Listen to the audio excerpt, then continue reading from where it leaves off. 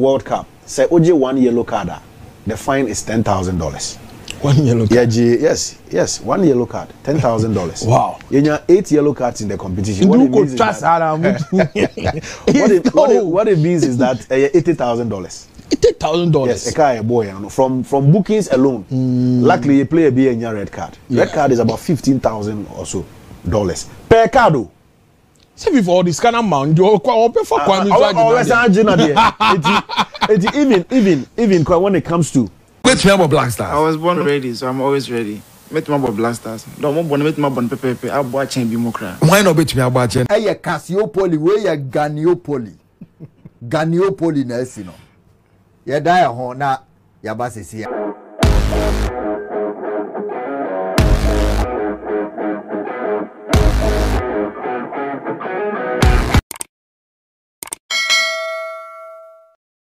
Samates qualify for league, no. Yemubi, we're happy for them. The only problem is to get to summer boy, no. So hope you go to go Beni and go kudru. And I boy. Yes, our trip as commentators. It's because Samates a boy park. How much more uchum akola Cote d'Ivoire and no me sure say influence ministry say we spend this no on flight. Abra buses when those buses ubetimi security details it makes a lot of sense. And say I'm going to Ghana for a call in let me borrow the words of former Hartlepool champion chairman Harizako. We are going in our bulk majority. Yes, we expect the supporters to attend the match in their bulk majority. Say Ghana for a call la Cote d'Ivoire akwa shawma na nano Steve me yam shim kakra ebra team ni ko dru na street Ghana for na wokromo no eti interview ba ko say kabaya yenyaba na yemfa ticket na e de be manko for aba no emfa mom ko board because ometima organize more than 20,000 Ghanaians amoma ko akọ board Ghana for wo Cote d'Ivoire pepepe ejabza enya asem ketwa me sure say Ghana game yes or China there, but preparation are also underway and we need to do our best. Me last 3 Stephen say ni nyina yesu first game. Yeah. And Usha Blasters no crowd modern ball tournament here. In the last 9 abon we win back up. Yeah. At the AFCON 9 matches. Yeah, winning back was a princess. 1 game per. 1 win. The last 9 games I won AFCON. Yeah, winning one. Ehupa. Problem. Yeah, baby chichi. We say our last 9 games at the AFCON. Yeah. Yeah, baby chichi match. Yeah, winning one. Yeah. So oko wechia. Okay, say in 2006, yeah, exited group stages. Yes. We lost our first game to Nigeria. Tai. Okay, say short. Tai, yeah. Tai. Na Tai story a serious matter. Africa we are in for. At the time Tai senior and celebrated the 33rd birthday no. That day. Na junior na or na enter for. No, we know 25. Now we know 30. You no opposite chukune bra no. Oh, ko no public side. No one send this camera. Eh bi o mo ko ye no catch say say onyai. Oh, Debbie. Now no bra le buy. But Africa why nya we were 35 no. No, we know 20. Yeah, 26. Wow. Na ha grepa. Now, title will go no share no. Your second game your bomodi e win here. Your third game and a Ghana for nyina say tournament no. Abranche did Baba Adamu Amando must start. Yeah. Coach say Debbie. Amando ntimi start it. And yeni Zimbabwe. Wow. Time and yeah, you we never trouble. You need Egypt this year, then there's a game to be played. So let's go back to 2006. Okay. Tai will go no Nigeria in our first win. We won our second game. Our third game. Diwe Ghana for Bekai. Benjamin Nwari. Zimbabwe. You yan so mo raising to a 2-goal lead. Afena coach de Baba Adamu say mo ball nto me boso amame. Pan no ate baako ye press ya amfa. And a Ghana free. It is our tournament ye free our first one in 2006. Wow. So tournament Ghana for me brave free because ye born January. June, July, any call World Cup. Yeah. Any call perform your World Cup because yeah, so World Cup no. Ope African countries will make it to the next stage now. Ghana account. Yeah. And Tiani refused 2006. It was a disastrous campaign in the AFCON. Now, the next tournament was open your koya. Na enya kura. Na amfa kura no. the same thing. Ghana started poorly. I think that we failed to beat Benin our tournament. And you're my Anfa. Okay. The last tournament you call here, your film group stages. Your first game, Morocco share. Wow. Your second game, and your ball Gabon. And your third game, Comoros share. And no question is that your tournament that was a penny and caneno. No more na but then I'm transition. Oh, Ghana the slow starters. In recent times, anytime be a slow start in the AFCON, be and yet my and family. And the Black Stars have a responsibility tomorrow. And again, so check your group now. A match in the Verde airborne. Say, I'm sure you near your slow starters. Some of the Bama will be doomed. Before you ever pass our game, so Christian say I want to access Kudus late tomorrow. No more say game no. So start here now. So be to cry part of the team. But the day you say we are here to make the country proud. The day someone. Also, they are to yes, boys in your motivated. That beginning bizarre for some country. Go tomorrow. I'm some more. Some go make country proud. I'm go be my Bianca. Guinea Bissau. And no, I'm press conference. I'm coaching and say qualifying an achievement. But Bano Mabakrumon, especially Omuni host no. Omo be chire di enti omo bae and preparedness omo dey aba. Intina me person chire say you best start season league. Ewo Premier League no. Oko kan sama Brentford ne Burnley ne omo mo dey from coaches ne kan na enyan sem ketoti yem fa no nto ba bi. Now say yenya bad starter.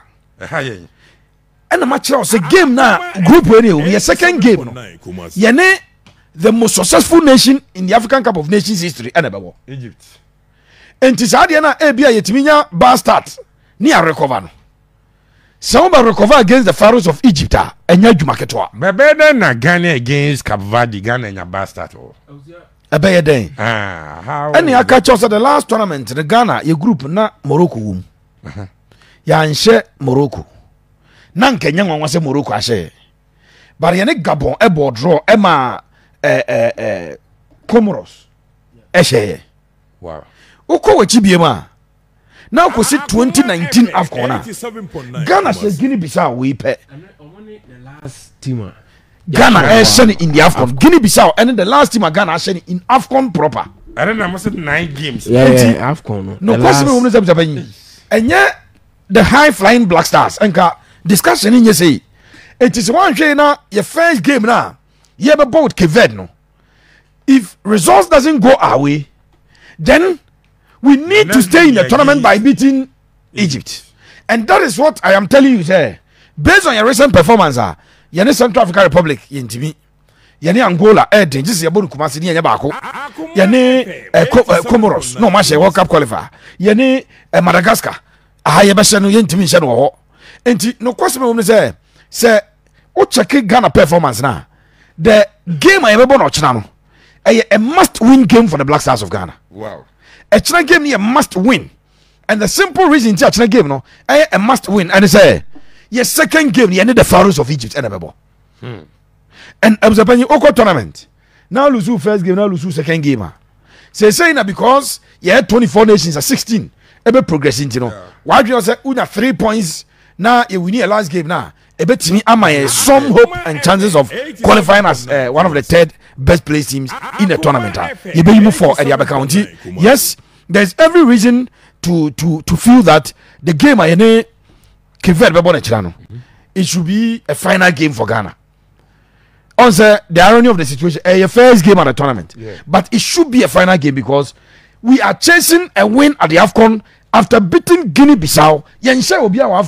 Wow. And South tournament, you bought 4 games. You win 1. You bought 4 games in that tournament. You win 1 pay Guinea-Bissau. This is serious. And you have bought 3 so over the last AFCON and acquired 7 games.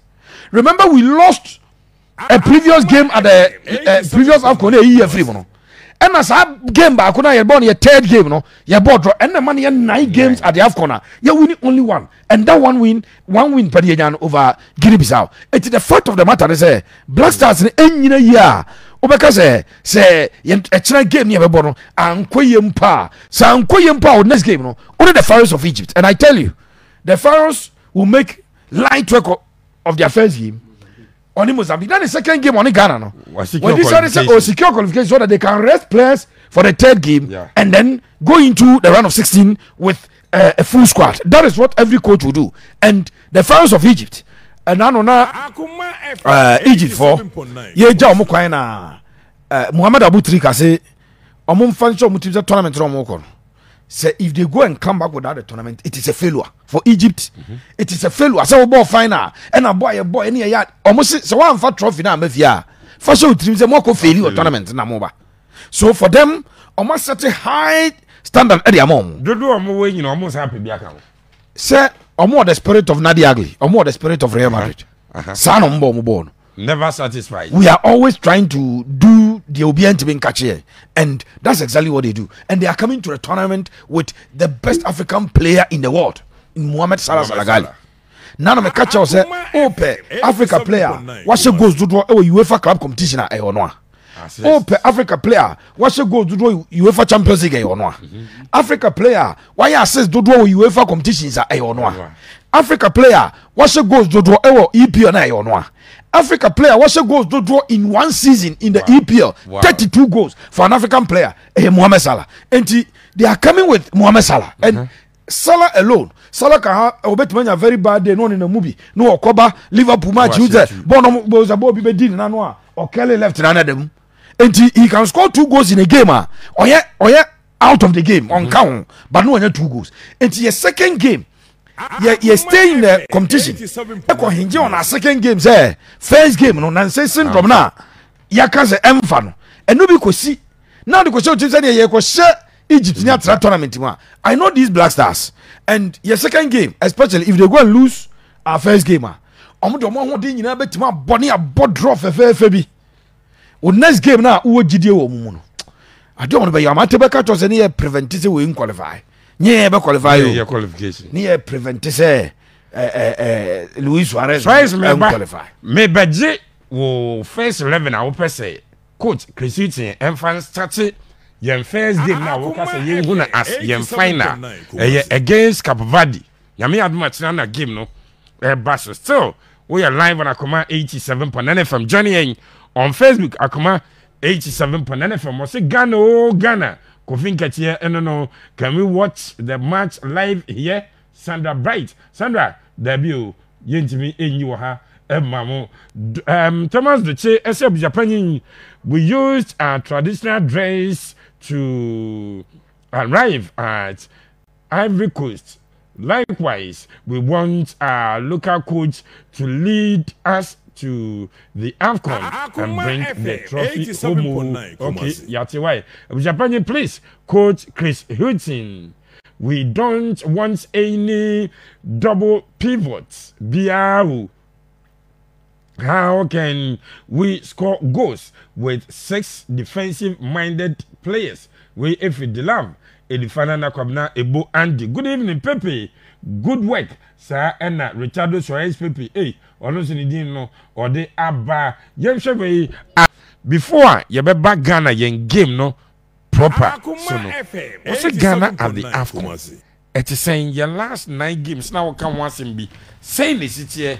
Any quiet young faso approach this tournament before we come to the first game I Yeboah against Cape Verde. I was no question say Oshe our last 2-3 tournaments are very poor. Wow. Unlike the Ghana way and then many JSM meet the day are you pointed out say we are no longer the favorites. Years ago now come favorites now they overcome but onto them say also I'm working hard it's me regaining that status again. I was Ghana share Guinea-Bissau, Benin, Cameroon in the AFCON. In the last 2-3 AFCONs, Ghana share Comoros, Asia Gabon, Asia Morocco. Ninyina no yintimi pick win. And say yeah can say ebia na obeka say obi duable but that's the reality. Okay. Eche say Ghana modern mono ekofem ye pa. Now from 2006 eba 2008 AFCON eba. In 6 tournaments eba so no Ghana was always among the semi-finalists, the last 4 and now the quarter-final. In 2008 we were 3rd, 2010 we were 2nd, and you call 2012 a tournament to Zambia. Now you're part of the last 4. 2013 Abusia a Burkina Faso and say ye free. Ghana now you're part of the last 4. Okay. 2015 yes I call final and also a part of the last 4. And you call 2017 and also the last 4. Abusia so baby at the end of inti I just say yenya spell be an yard inti now bet me the aka favorite, but from 2017 last 2 games you know it be seen this time around Ghana airport in 2019 and your man ko ye kra omo ye share no ye Guinea Bissau ye share 2-0 ye wie don around 16 stage ye nya Tunisia say or the penalties a year free ye ba the last AFCON in a group with Comoros and then Gabon, Morocco. Ghana we ye free tournament with just 1 point. So point in any Gabon a ball draw any nyai Comoros share Ghana in the last game and no more advanced here. It is a share in recent time the performance at the AFCON is something you can't pick your pen and paper to write about. Is so poor. Wow. Ghana performance is so poor. But Ghana ni areshemu ni say the first team I kobo nyame adumo kire nwumre ti say ya abusia onye giant. Now you sure move only on one occasion in 2013 obekaya and na Mubarak wakasu about 2 goals. You sure mo at the quarter final stage. Ghana show mu 2-0 South Africa tournament na hona baso. In the last 4 meetings, I ne Cabo Verde aboni nyina no. Ghana share Cabo Verde sa on share go cry against Ghana. In Ghana superior advantage over opposition and omobo. But no kwasem say the last 5 matches 2 teams ni nyina abono. Keved ashe 7 goals a concede 9. Ghana so goals aya hye no abusia enru 5. Wow. And qualifies na a boko tournament in Inano near Madagascar, Central African Republic, and then Angola. Ghana winning a game away. Okay. The tournament no qualification in matches are your ball away. The Ghana win. So game way tournament yeah mon home and away. Home and away, but because Ghana perform well outside Ghana. And you share opposition. Maybe tournament in and you share opposition. Omo abosuoni is similar to the no omo koboyi. Sa rank FIFA rank no omo nyina under the same position. It is a fun Cape Verde Ghana meetings here where a mismatch. A gamer Ghana should go in and win by 3 goals. Sana the necessity.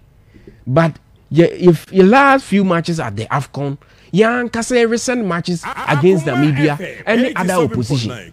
Abuja, you share US almost share 4. Yeah.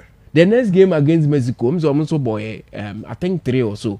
I only concede 7 goals. And in the Central African Republic, Abuja concede 1. I can't say 8 goals.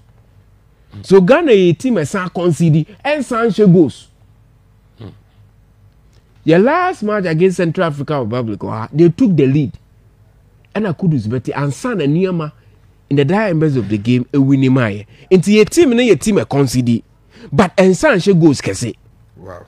That is the situation. FM 87.9 Kumasi. Capo Verde for be a lusu game to big teams be. Concede, but almost Timisha goals. Okay. Into see a striking balance we can say bia you bet my and the game no not both teams in nyina concede but they share omo san sha when the na was superior say on the evidence of Capo Verde goals omo chinti ebia be kese a chen Ghana but Ghana at tournament no na ya say entirely different team but they share 3 tournaments ayako ni nyina we can't say same about the national team now. We used to be, but sadly, any new be. But for Cape Verde, I wouldn't chance here our tournament there. Anka plus. And one thing about Cape Verde is in the 9 matches on my ball at the AFCON proper in the group stages, you know, we lose 1 pair. Burkina Faso in the show. What is it? At the group stages of the AFCON, Omoko tournament now in the group stage. Cape Verde. Yeah, Omunti mean show Musa. Omabo draw 6. And Omo win 2, no lose 1. Wow. That is almost a record. Whereas I your last 9 games in the AFCON. Yeah, winning 1. No. Yeah, winning 1. No. We never draw 6. Omo draw 6. And we lose 1. Until when the right opposition for us to beat them. Sankia Ghana of 2010, yes. 2012, where your position was 5-0 and your match cry. But even in at 2013, we struggle. Ocean's game na net dempa, but Ghana edge you by 2 goals and you progress echo your name. So, Kevin and the dear Bayo de Obeka en route to the 2006 World Cup. You call my Muntari, you show 4-0. And Kevin dear on share a goal against Ghana. Enti we need the NKS bank ye I was say you starting on a positive note.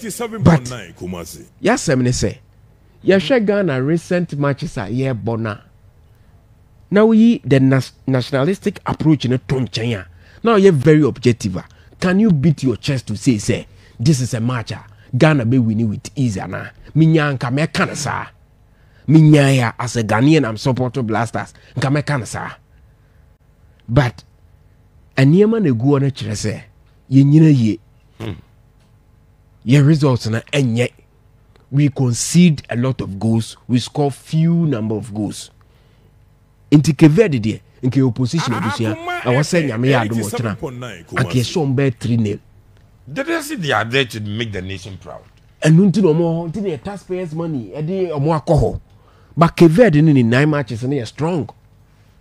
9 matches in the group stage, Abusia. You don't get that often about teams are mobile. We know Egypt, Cameroon, Ivory Coast, Nigeria, and Ikuta record. No? But Cape Verde in 9 matches, Abo 6 draws, and lose 1 pay in the group stage. On she go against Ghana. But in the last 4 matches, our born. Cape Verde, no, Ashe 9 goals. We conceded 9 goals, but we share as many as 7 goals. Whereas Ghana conceded 8 goals. Now checking the number of goals in team share. I don't know my 7 can a day. But for that, Anka Kevedi team, Anka just a walk in the park. Anka just rehearse our being here. But you can't say I come. But you do say Sani be facing and Sebe winia a hard fought victory. And Michelle Sani Ghana struggle at the Alatras 3-2. Me from Akwesiapia and the latter stages with the Blasters. Okay. And Sana Ojao 2 and 3 na problem. CK be fine against South Africa away. You will say Ghana conceded from a 3. At the last World Cup, you conceded against South Korea, against Uruguay, against Portugal, by from the same position. Yet me solve our problem. No? And one thing is that omo bonai or you conceded omo an sound. Gideon Mensah, Daniela Matebe or a tall figure. You feel so experienced. But if players are cause errors in a game now, he's one of them. In the China say, ye per aggression, ye benya, any one in Kebenya or Salisu. Kamenya, Kemo the cool head of yeah, but remember also have a lineup, no. But my main question is Emra. Before that, or say upon watching live in Libya, ya upon yada say enjoying the show live from Germany. Efia Yao Kweku Benito Moreno and so watching live from Kochi. Keep it up, Ed Jima. And so Ediawade Abba, I don't know. I'm watching live and starting game. No, Sebase. Oh, more game we are. So it's a beha Ghana, sir. Nafi fire room. We predicted first 11. It's a Ghana. Eddie room against Cape Verde. Abushamedasi na Kudus. Dean Kudus. Boa wa body ama Ayas. They all bought Edema West Ham. Kudus emobi mfa Ghana. Okay. Eti Kudus club form no. Se Ghana missy Kudus club form and kese high. But in national team performance form, Ghana missy any problem. Okay. He has failed to integrate himself into the Black Stars as a team player. Normally he comes to play as an individual. And so only me I'm a fan of Sani Manemano. Yeah. Or a creator who is supposed to be creating. But Obab Ghana be an agent say he must be the main man, he must be scoring and all of that. Yes, and I know he will not be part of the team tomorrow. Say Oba Obetenan Christ. I know Wamba Kumasi cry for it's not minimum power assessing because Black Star doctors need now, but no one cry. And now we are quite surprised. So Mohan do a prayer. The most important thing is Kudus a prayer and says a chorus kennel. Yenyano na on recover no money club football. Ghana Benyano some for so chain. Yademako one tournament na ABA and no ever aggravate the injury. We've not been told about the extent of injury, but coach say on by assessing yeah. I just said they still not told us about the extent of injury. Now, the Black Stars first 11, no. The Christian in recent times, the Richard Ofori will be imposed. Okay. Richard Ofori will be imposed. Now, your right side, no. A China game na Yeboah a game we should be attacking. I mean, you know what I say China yes I got teaching actually. Say Comoros money and she said you call World Cup qualifiers, you know. You could you know bought say World Class team, no. No, yes you money and you need Egypt near Verde. I because you move. It's China no. She said Egypt for near boy Egypt first of all ya the Joma be say. As this intent starting from minute 1 say we are going to win this game. Between your two right backs now. I'll go for Dennis Odoy when it comes to attacking game or attacking. Okay.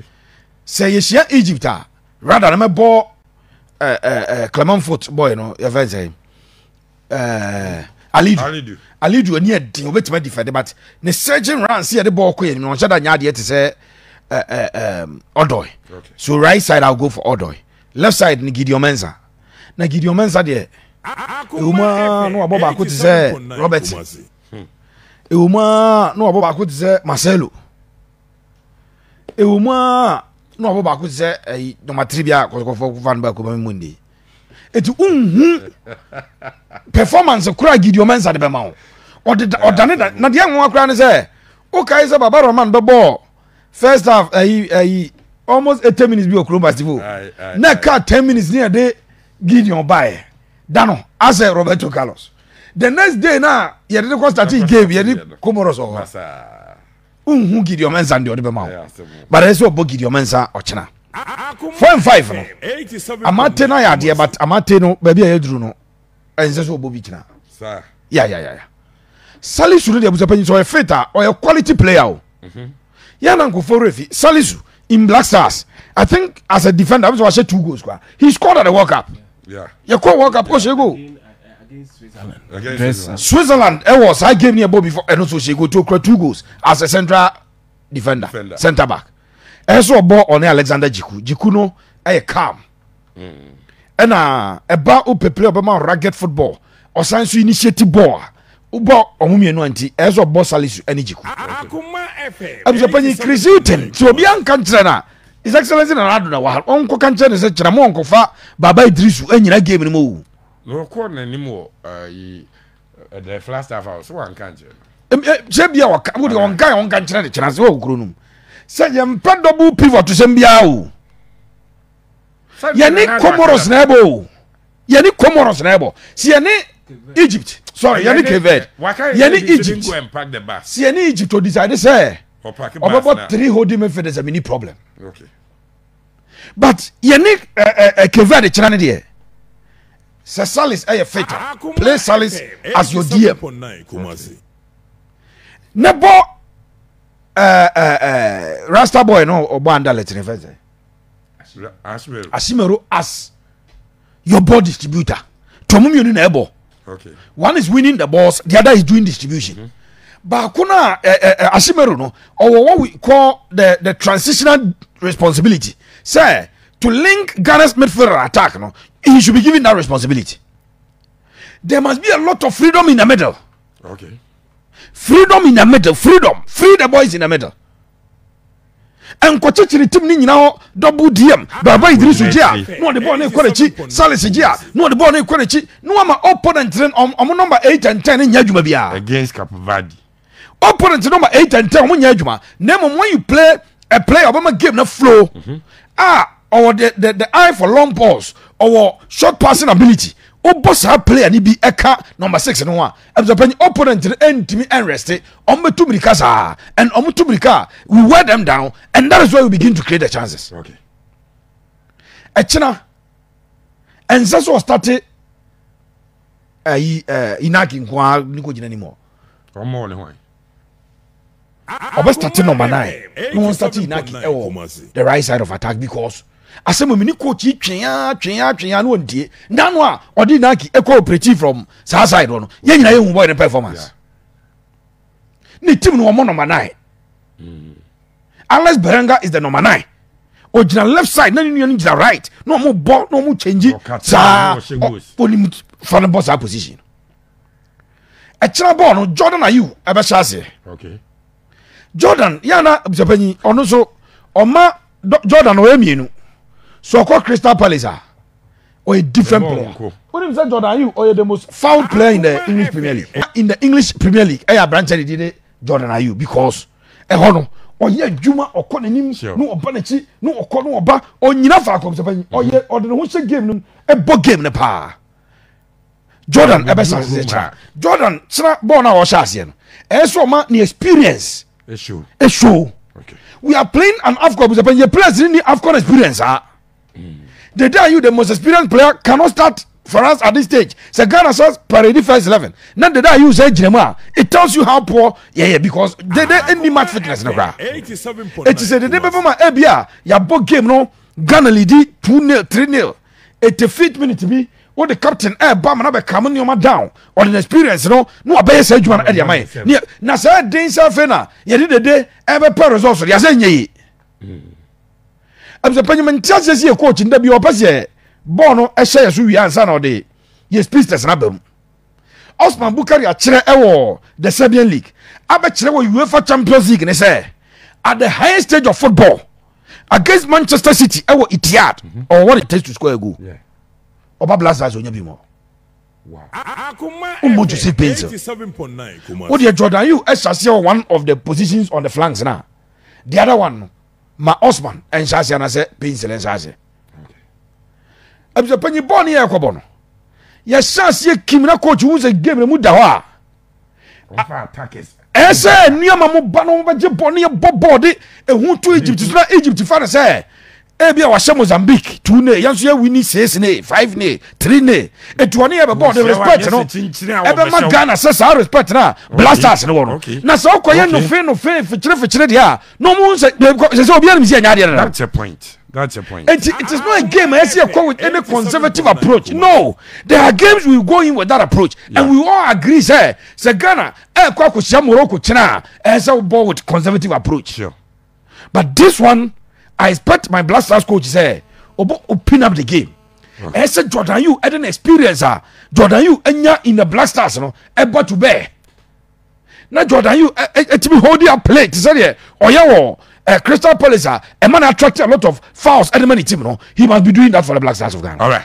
Don't play Inaki Williams as number 9 tomorrow. Oban number 9, obey useless in the game. Sure.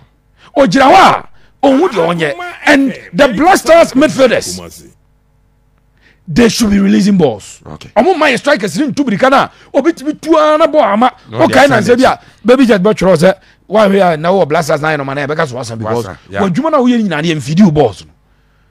A China game no based on your records your 2 say your last 9 games at the AFCON you really won one win na countries any o ma boni abobo bi di a China on say ye ne Verde so last 9 games at the group stage you also lose just one, so it is a game I know Verde will be coming in with a mentality say game we they don't want to lose. Remember they have the upper hand. Say World Cup qualifiers World Cup qualifiers you no group o ma share. It's your more upper hand. And I said the last meeting, we should be going into this game with free flowing, fluid football. Say ye ball ye BM because we have the quality to do that. Ebisa penny say ball Osman Bukari. Now so ball 60 minutes. Now change the pins and I say Nyama Biaba. Omo nyina say with the same speed net skills no betimi at the ball aflow the amount. And this Black Stars under Chris in 10 games, you know. Anytime about quick football, Biano. Who said this is what the players want to do? Yes, to see about quick football teams when a player in the person. Don't go and pack the bars in the middle. You pass pack bars in the middle. M1 Black Stars. First, Anna, what's in Ghana at age 45. Was this for me? A champion of Japan. The Axim Stadium has been completed. You can have an update on that. Okay, Batman, GH, and no. Mamanya way was Japan, please wish Esther Owusia happy birthday for me. She's a nurse at Bremen UGC Conchima Esa way if Joseph or say or no and do way about messages no eguha dewa no mamin come say the trophy is coming home safely. This trophy will first arrive at Kumasi before it will travel to any part of Ghana. Pepe, go get your dancing shoes. Nana Ntafo Hene Baladi and Oduwe. I am listening to you live from Apromasi. Look at how Cote d'Ivoire is beautiful, and I think that's why the president of the republic is overthinking with his head down. Thank you. Great show. Right, and this is SDOD Abba Enye. I like your analysis. You are doing a great job. More fire. Now, Obed Biu. So, James, your first 11, no, that is the approach to the game. I was here, my Canada said, 3 goalkeepers, the tournament in Ghana. They are not the best if you want to rate the standard of Ghana Blasters as a team. But that's what we have. They are back better. But I think, say, Osha, the last 2 games now, it's a total of Ofori. So Ofori will keep the post. Not Ati Ziggy. No, Ati Ziggy, no, Ati can. Inti Professor Odo Ebebo 2 position no. Gideon Mensah or Mafata Hamidu no. Gideon Mensah will start. Center pair ne there Meko for Salisu and then Jiku. Okay. Amatena about or lacking you maybe this time around.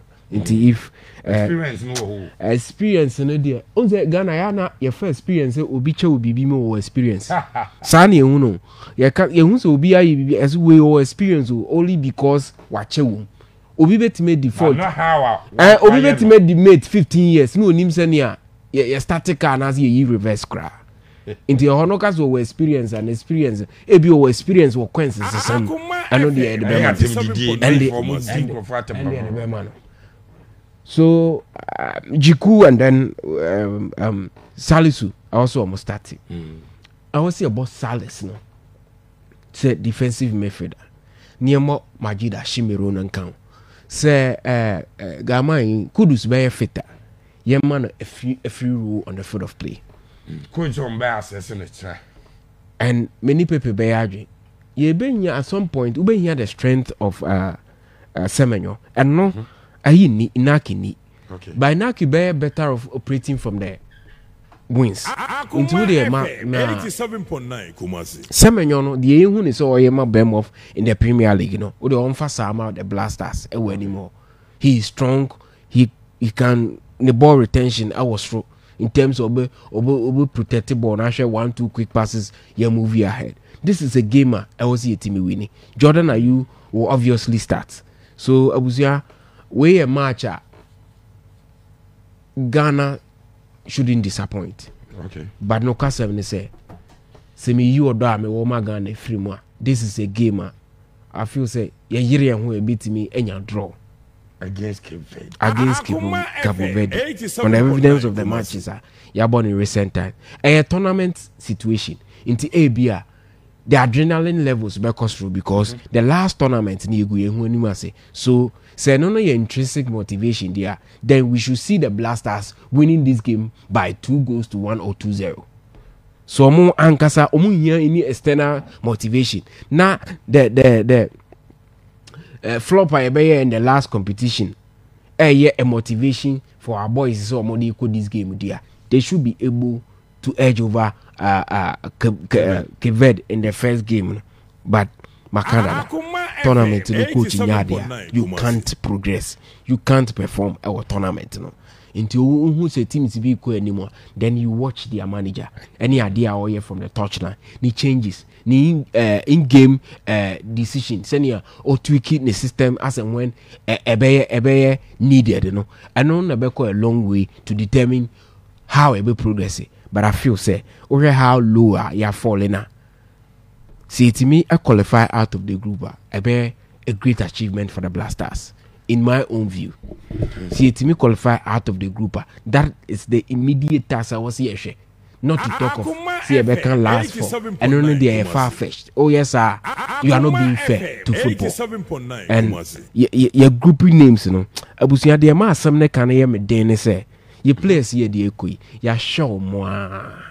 Ya show more. The last AFCON ya show omuko walk up in the sun show. Difference be any anti a bit me a pursue say oh we baby bisunko Kudus pen and ball AFCON nibida walk up no okoye who do team here or ya dear kakra in some games or show say yes he has that thing in him in the first AFCON and now on share that need team no sa entrance whether you be in the right frame of mind to even play show commitment towards the nation the national cause no I don't see another discussion.